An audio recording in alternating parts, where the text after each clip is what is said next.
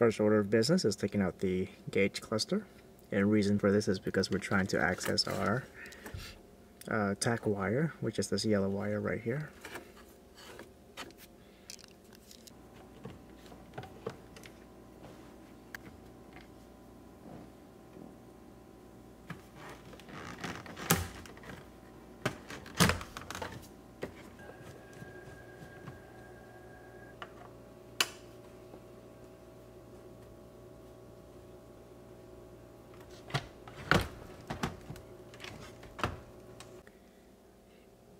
Next, we're going to have to access our ABS and TCS module, which is located down there. And to access our ABS and TCS module, we got to remove this lower panel.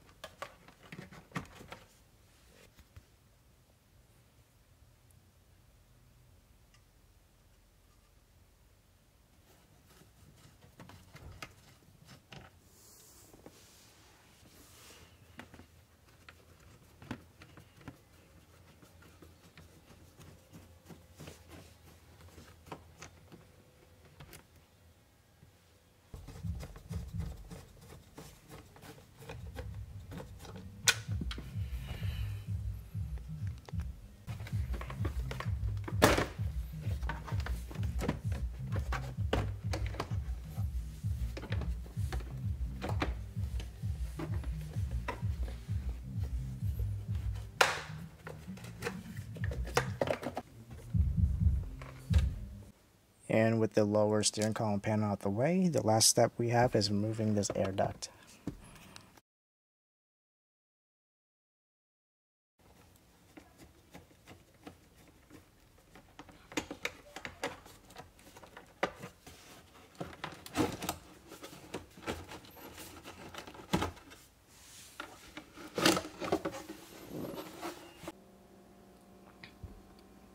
And there's our ABS and TCS module.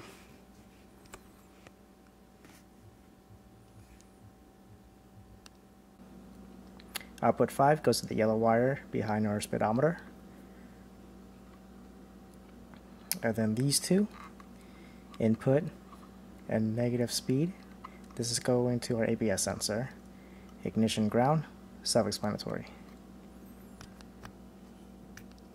So the ABS sensors are actually color coded, and you can find them right here. So this one is for the rear driver side. I can get the camera to focus. And so for the rear driver side, we have brown and red and black. So we're going to look for these two color codes under our ABS module. In our ABS module, we can see our second plug. We can find the brown, and then we can find the red and black wire. So it's the same color code as our ABS wheel sensor wire colors. So what we're going to do is we're going to splice the positive one to the brown wire and the negative one to the red and black wire. So the positive brown wire goes to input, red and black negative wire goes to speed negative. So for those who are curious, I put my ground wire onto this little bolt right here. And then I put my ignition wire into this guy right here, since it turns on when the keys is in the on position.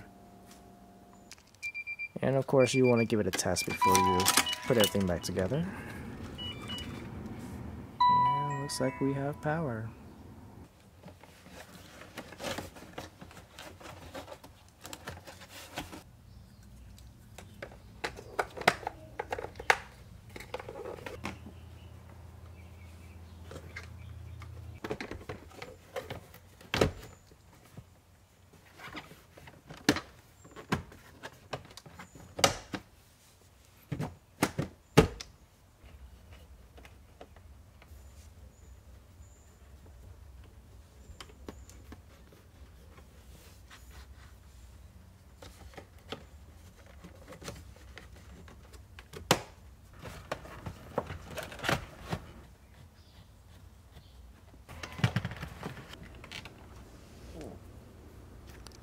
Okay, now that we're done with that, we're going to grab our phone, and then we're going to make sure it's in kilometers per hour. Then we're going to mount our phone somewhere on our car, and then we're going to take it on a drive while adjusting our speed with this guy. So I will put the instructions on screen, but basically you're going to press the increase or decrease button, and you're going to make sure your speedometer matches the GPS on your phone.